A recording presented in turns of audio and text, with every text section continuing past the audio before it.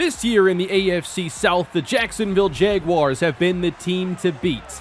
And if we can defeat them on their home turf today, we'll only be one game back of first place. Welcome back, everybody, to the Tennessee Titans franchise on Madden 23. We take on the top-ranked Jaguars this week, but we're going to come into this game missing a very key player as Kristian Fulton was hurt in practice. A broken finger will have him missing not only this game, but next week as well. And we have signed veteran corner Trey Flowers as a replacement, and now our cornerback room looks really thin. To make room on the roster, we have dealt Phidarian Mathis to the Chicago Bears for a 6th-round pick. Missing one of our defense's best players, a little more pressure is put on to some of these young guys like Connor Knox. We're close to learning his development, and he's continuing to develop his cover skills. They'll be needed today against Trevor Lawrence and a very high-powered Jaguar offense. The Jaguars are 5th in the NFL in scoring this year, and they'll be going after a secondary missing Kristian Fulton. And the battle I'm looking forward to watching today will feature Trayvon Randolph and the rookie corner James Beverly, who already has 3 interceptions and superstar development. Can't believe he was a 2nd-rounder. But it's time to get this one underway, the last game before trade deadline decisions are made. Welcome to Jacksonville and Week 7. Jaguars are up first here in Duval. Across the 20, nice run back to the 26-yard line.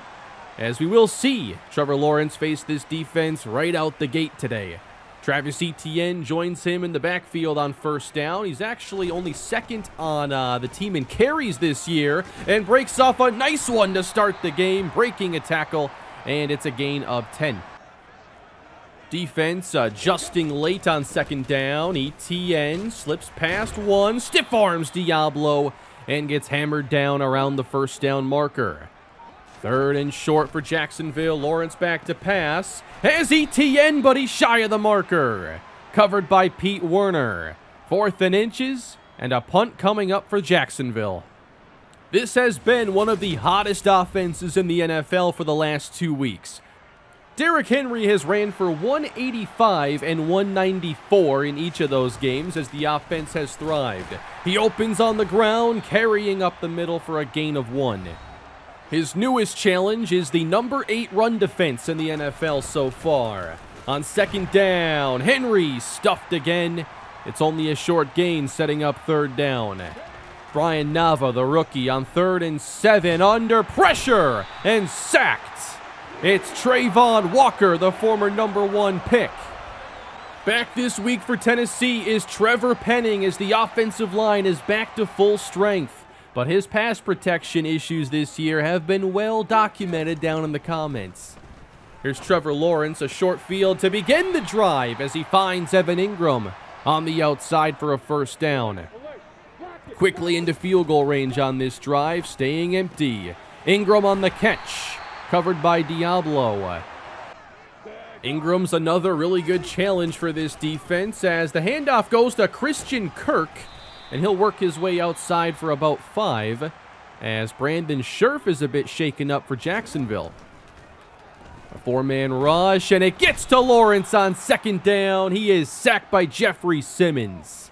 He just put an incredible spin move on Brandon Scherff's replacement. It's 3rd and 14, 8 in coverage for Tennessee. Lawrence throwing, and nearly intercepted by Trey Flowers. Could have been a really nice first impression there. But the Jaguars go up 3-0 here in the 1st, and Nava's pass is knocked away. It's been fun to watch this offense fly up and down the field the last couple weeks, but things look challenging here to start. Henry is stuffed again, and it's 3rd down. 4 on the rush for Jacksonville. Pressure gets there, and the pass is picked off by Devin Lloyd. It's the 5th interception this year for Brian Nava, and the Jaguars get a short field for Lawrence and the offense. Another late shift. Here's Etienne, breaks the tackle into the secondary. A gain of 12. Tennessee lines up with no deep safety on 2nd down. Lawrence to his left, completes. Here's Kirk, inside the 5, gets hammered by Knox. and it's goal to go Jaguars. On first down, Lawrence scans, rolls right, finds his man for the touchdown. It's Richie James. And he is the touchdown leader in this offense. That is his 5th receiving touchdown on the year as the Jaguars go up 10-0 here early. What a terrific start for Jacksonville. Already got a turnover, 2 scoring drives under their belts. Tennessee just trying to get their first down today. Nava's under pressure, nowhere to go. He throws it away. 0 of 3 to begin the day for Brian Nava. Makes an adjustment at the line. 3rd and 7. Looks downfield, overthrowing Bynes. A 3-and-out, and right back to Jaguars offense we go. Out of the shotgun. Here's Lawrence on first down. That's caught. And it's good for a first. Richie James. 3 tight ends in the game now for Jacksonville. And it's a counter. Here's Etienne, wrapped up on the play by Aleem McNeil. Time winding down in this first quarter. 2nd down. Pressure's on, and down goes Lawrence. Back-to-back plays made by Aleem McNeil. Good job by the defense getting the ball back. But the offense hasn't gone anywhere. Nava slings it on the move for his first completion to Dominic Brooks. It's a gain of 2. Now 1 of 5 in the air. They try Henry with a quick cut to the right. He gets a little more space. And now Sal Sexton is shaken up on the play. He leaves the field, replaced by Dominic Brooks on 3rd down. Here's pressure. Nava throws outside. He has Phillips well shy of the marker, and he's going to lose yardage. Tennessee's offense struggling out of the gate. They haven't done anything right. Thankfully, it looks like it's just cramping for Sal Sexton. He'll be back for the next drive as the Jaguars try to build upon their lead. A deep ball. It's tipped and incomplete. Ronnie Harrison on the coverage. 2nd and 10. Quick pressure from Riddick, and that pass is out of bounds. This front 4 is starting to turn up the pressure on Trevor Lawrence. 3rd and 10. Spins out of danger and throws it away. 3 straight incompletions forced. As they slow down the Jaguar offense, can they find something to work offensively? 1st and 10. Caught by Randolph, and Beverly's all over him. The rookies have been matched up, and here is very tight man-to-man coverage across the board. They are all over these receivers. It was a gain of 5, and now Randolph in motion gets the handoff, but he runs directly into Josh Allen and loses 3 yards. And it sets up 3rd down. Polite in the game. Nava scanning. Has time. Downfield. That's caught by Randolph. Got the better of Beverly at the sideline. Again, this is really tight coverage. But it gets the 1st down. Now pressure on the way. Nava gets the pass off. Back of the end zone. Caught for the touchdown. No way. Did he seriously come down in bounds? It's Trayvon Randolph for the touchdown. If this stands, just give him a chance. He doesn't need much space, but does he really get his feet down? When does he establish control? It's not really until here. And look where the feet are. They are both on the turf. Now, they're going to review this. Every scoring play is reviewed. Did you know that? You're always reminded. I think that's a catch for Trayvon Randolph. This guy is unreal.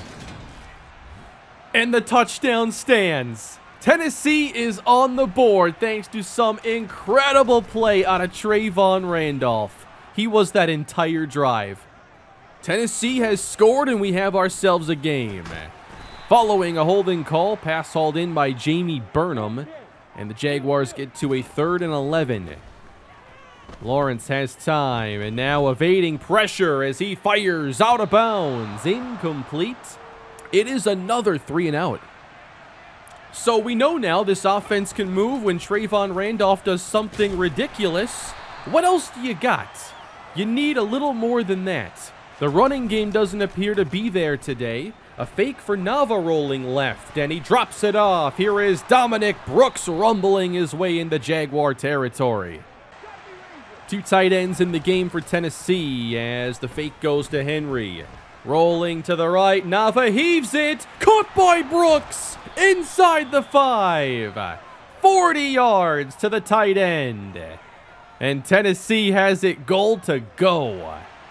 Hey, we've seen this once before. They come out in the Wildcat. Polite in motion. Henry on the keeper. Drives through 1. Powers his way in for the touchdown.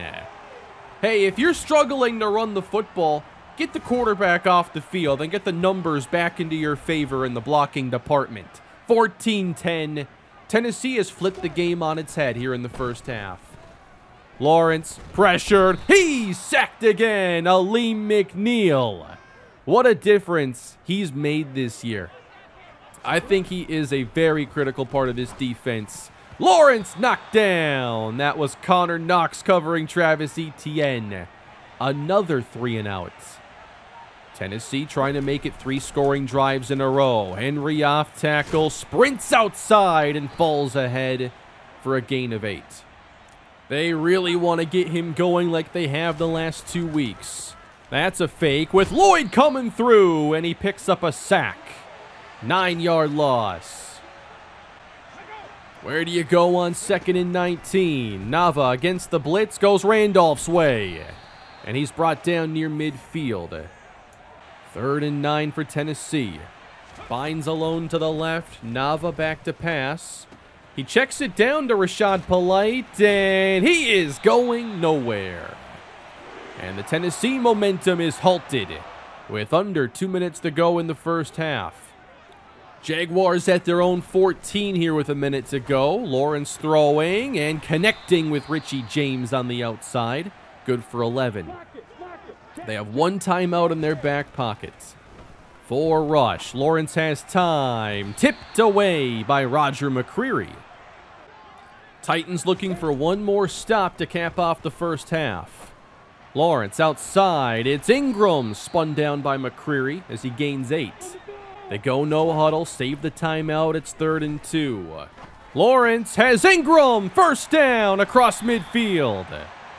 And the Jaguars will spend that final timeout. Maybe 1 play away from a field goal try. Still have to get a first down. And Lawrence has Ingram again. Out of bounds at the 31. And they're going to bring out the field goal team right there. The kick is good. And it's a 1-point game that will take us into halftime. But the Titans do lead. And that was an impressive second quarter turnaround with how bad that first quarter was. They didn't complete their first pass until the second quarter and still managed to take the lead. More action in the AFC South as the Texans take on the Miami Dolphins. And right now the Texans have the advantage, 17-14 in the second quarter. And how about the only unbeaten team left in football? It's the Atlanta Falcons, and they are down 38-14 at the half to Tampa. What has happened to their defense this week? You never know what's going to happen in these games. And Tennessee is trying to pull off an upset of their own against the Jaguars. Up by 1. Henry stuffed again. Just has not found that run to really get the offense going. 3rd down here for Nava. Flag down. He finds Devian Bynes, but he can't get to the first down marker. And this is going to be against Tennessee. So if you're Jacksonville, do you accept or decline? Well, they decline, and Tennessee brings out the punt team, and it is not a fake. They do not go for it from their own 40. Nice punt, though, by Rich Matthews. He downs Jacksonville at the 6. The defense has seemingly gotten comfortable in this game as the Jaguars will start the second half with a completion to Christian Kirk. Etienne the back on 3rd and 1. Pinching the line. Etienne right up the middle for a first down. And that looks like it could be a whole lot more. But it's a gain of 13. Lawrence heads to the air on 2nd down. Complete to Kirk. And he makes his way to the sideline for a first down. 8:14 to play in the third. Etienne carries to the right side. He breaks into the secondary. Runs through a tackle, and he's down inside the 25. Sloppy run defense this week out of Tennessee. This has been perhaps their worst showing this year. 23 yards away. Lawrence off the fake. To the end zone. Caught by Kirk for the touchdown. A perfectly executed play-action boot. But how about all the separation created by Kirk in the slot?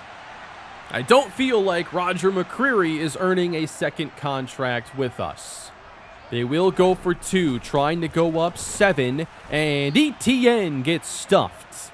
It is a 5-point Jaguars advantage. And Tennessee will trail again. Here is Henry on the carry, trying the left side as they run behind Trevor Penning. Following a gain of 6, it's second down. That's a strikeout to Devian Bynes across midfield.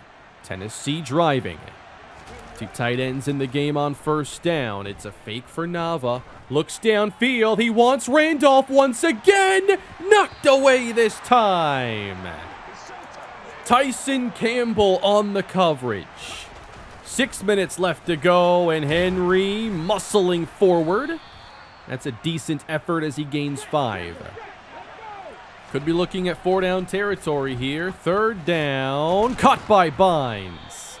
Nice adjustment, first down to the 33. Nava in a pretty good rhythm, 14 of 19.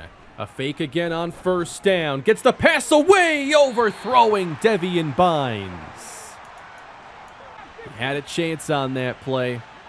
We'll see how they handle 3rd and 7. It's a 4-man rush. Caught by Randolph. He's wrapped up short of the marker. And on 4th and 3, what is your call? Looks like the offense is staying out there. Everybody in tight. They need 3 yards. Nava, complete to Randolph. He is the go-to guy whenever the going gets tough. And it's worked more often than not. 3 and change to go in the third quarter as Polite gets the handoff and gets hammered down by Zach Allen. Here is a 3rd and 12 now for Tennessee. Everybody in tight. Facing a 4-man rush. Nava up top. It's caught by Polite for the touchdown. What a throw. And Tennessee is back in front. Check out the safety here to Sean Payton. He comes crashing down to cover Polite. He just flies right by him. Not a safety in the league that's going to cover that speed. 20-19. They go for 2. And the throw is wide of Bynes, incomplete. Definitely a missed opportunity there. So we have ourselves another lead change. Trevor Lawrence and the Jaguars down here with 2:30 left to go in the third. And they're all over Etienne in the backfield. The combo of Gary and Aleem McNeil. Jaguars facing 3rd down. Lawrence on target. And it's Richie James. He's playing a pretty key role in this offense, doing a phenomenal job. Etienne gets it. Could be final play of the quarter. And it's a gain of 3. 3rd and 2 for Jacksonville. This box is stacked. Etienne runs into a wall. He doesn't get there. It was Connor Knox on the hit. But the offense will stay in for Jacksonville. 4th and a good half yard to go. And they give it to the fullback. Sethan Carter, first down. Just across midfield now as Lawrence goes empty on 2nd down. He's spinning around and finds Etienne. That'll go for about 9. Lawrence over 200 yards passing with that completion. 2 receivers to the right. It's 3rd and 1. That is caught by Ingram. Good for a first. Still haven't found a way to slow down the tight end effectively. From the 35, Etienne inside, has the first down, takes it inside the 20, and becomes the first running back to go over 100 yards on the defense this season. Under 10 minutes to play. And here's Etienne. This time he's bottled up. They go empty in response here on 2nd down. Lawrence feels pressure, dishes to Etienne. Brought down by Werner, a little bit shy of the marker. 3rd and short now for Jacksonville. Griffin checks in. Lawrence under pressure, gets away from it, and finds his man. It's caught by Ingram, and he just got stopped shy of the end zone. Maybe a half yard out on 1st and goal. Lawrence will throw, and James scores again. Number 6 for Richie James Jr. Jacksonville pulls ahead. They will go for 2 after failing on their previous try. And Lawrence has ETN for the 2. 27-20, Jaguars lead. That was a 15-play scoring drive, and the Tennessee offense must answer again. Nava outside, caught by Phillips. And they open with a 21-yard strike. Still a lot of time to go in this football game. 1st and 10 for Nava. Hits Randolph on the easy one, and they are in the Jaguar territory again. 3rd and 5. Polite's in the game. 4-man rush. Gets it away barely. Caught by Phillips again. Big time throw out of Brian Nava with a defender on his back. 6:30 left to go. Polite's turn. He gets dumped. Nice play in the backfield. Crowd getting behind their defense as they drop out of a blitz. Nava steps up, has Randolph, and if he wanted Phillips, he was open again along the sideline. Didn't see him. 3rd and 3. Henry gets the handoff, tries to cut it right, and he stops short. 4th and 1. Offense stays in. Run or pass. It's Henry, and he just gets enough. The drive continues with the Titans trying to tie things up. It's a handoff for Henry. Weaves his way outside and grinds down to the 5. And they're running clock here in the process. Down to 3:39. A fake with Nava rolling right. He fires. Caught. Touchdown. Trayvon Randolph. 2nd of the day. He's just trying to have some fun in the crowd. They won't allow it.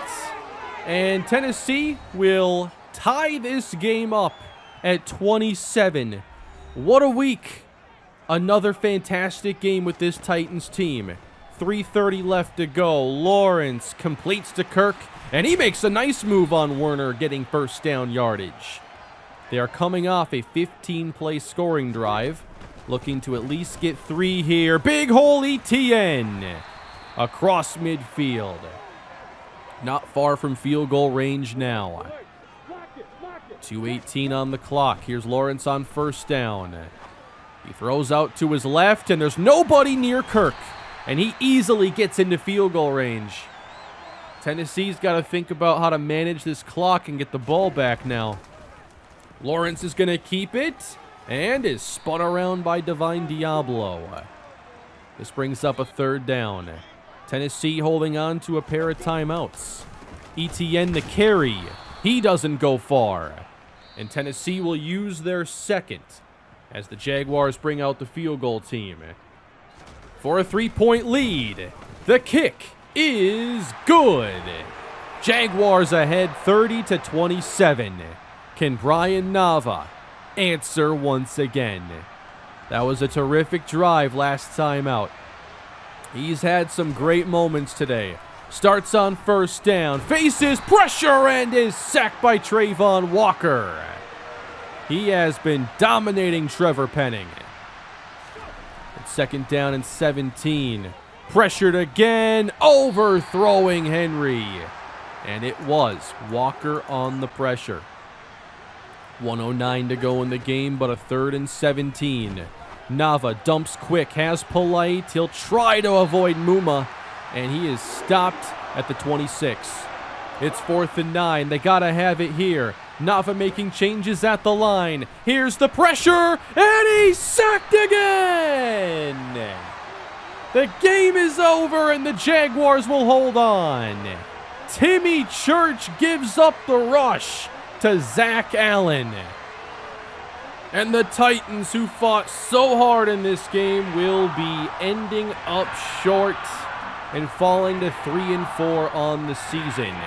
The Jaguars' hold of this division grows stronger, and they avoid losing back-to-back games inside the division. The O-line really could not hold up for that one last drive. Trayvon Walker was a problem, and Trevor Penning's pass protection issues will once again be a topic of conversation. We did not run the football well today with our offensive line at full strength. We ran the ball better with replacement offensive linemen. Interesting. Our defense didn't play a great game. We struggled against the run. In the second quarter, we really had their offense in a bind, but they were pretty pass heavy in that quarter. And once they ran the ball more, there really wasn't a way to slow down the offense as easily any longer. Sal Sexton didn't have a catch in this game, so that was definitely an issue.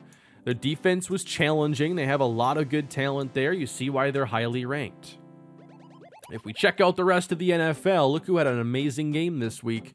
It's Malik Willis, 4 total touchdowns, as the Raiders have one of the biggest wins of the week, scoring the most points, 52, beating the Steelers. Not only does Willis have a great game, but they intercepted Joshua Holcomb 5 times, with 5 different defensive players, I might add. So despite losing to us, the Raiders still look to be in very good shape. And a surprise that I saw was Denver topping Kansas City 52-38. That is a whole lot of points. They intercepted Patrick Mahomes 3 times, and Russell Wilson had himself a nice day along with Javonte Williams. And among the interceptors of Patrick Mahomes in this game is former Titan Chance Campbell. Checking out the league leaders, we still see that Desmond Ridder leads the league in passing yards and passing touchdowns with 22. Russell Wilson, 9 interceptions, leads the league. Derrick Henry still holds the NFL rushing title at this point of the season. And Chris Godwin continues an amazing start to the year. Despite the Buccaneers' lack of team success, they began 0-4, have won their last 3, and Godwin's a big reason why. Oh yeah, the Ravens are still undefeated, so the Falcons now at 6-1. They're no longer unbeaten. Only one unbeaten team stands. Caught my attention that the Lions were down towards the bottom of the standings, and they've missed Miles Jeffrey for, I think, the entire year, basically. And they're playing Drew Lock instead. So their season appears to be pretty much sunk. But now that we are 7 games into the year, we are 3-4 behind the 6-1 Jaguars. We have to talk about the trade deadline and where we think this team is, and if we have to think about making some trades. We already lack a first-round pick next year, but we have a team that does look good enough to compete at times, but I don't view us as a Super Bowl contender this year. I think next year is possible with just the age of the roster and these young players getting some more experience. We could still be a far better team by the end of the year, but what's our record going to be, and what's that playoff field look like? Do we consider moving on from Derrick Henry, maybe one of the most valuable players we could look to trade? We don't have a ton of expiring free agents at the end of the year that we need to get rid of, but I think that you could maybe look to trade away some guys. I know Trevor Penning has not played up to the expectations, and it's hard to see us, extending him long term. But in Week 8, after we make our trade deadline decisions, we will meet a 3-4 San Francisco team, and I expect us to do well. But we're going to miss Christian Fulton again. I don't think I've ever seen a practice injury last 2 weeks, but that's a pretty big one. We'll face Teddy Bridgewater and this offense a week from now, which means we'll see Deebo Samuel and George Kittle. Both are a little bit older, but they have added some talent to the offense. And I think that it's still going to be a fairly tough game, although I don't think this San Francisco team's as good as the start of the franchise. If we look at just the strength of the AFC, there are 6 teams that are at least 5-2 and 10 teams that are over 500 right now. And we're at 3-4. I feel like the rest of the year needs to be optimized for making sure we're in the best position to compete next year. I've looked at all the team records and I wanted to see how strong our upcoming schedule appears. So here are those teams' current records. 5 of our next 7 opponents are at 500 or lower. I think there's a chance for us to get into the wild card. But the big question right now is, if we want to focus a bit more on the future, what players do we look to trade away? And that is going to be how we end today's video. A great game, but definitely a damaging loss.